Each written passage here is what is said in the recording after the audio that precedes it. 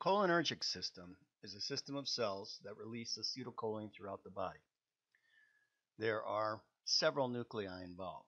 One is a cluster of nuclei in an area of the brain called the basal forebrain, this basement level of the forebrain here. Basal forebrain. I don't care that you need to know more detail in here about the specific nuclei, but I do need you to know that the basal forebrain holds one cluster of cells that projects acetylcholine throughout the nervous system. The other area is a couple areas. The pedunculopontine, or PPT, at the lateral dorsal tegmental nucleus. That's the PPT and the LDT. These send their projections throughout the entire nervous system. So you have the basal forebrain, the PPT, and the LDT.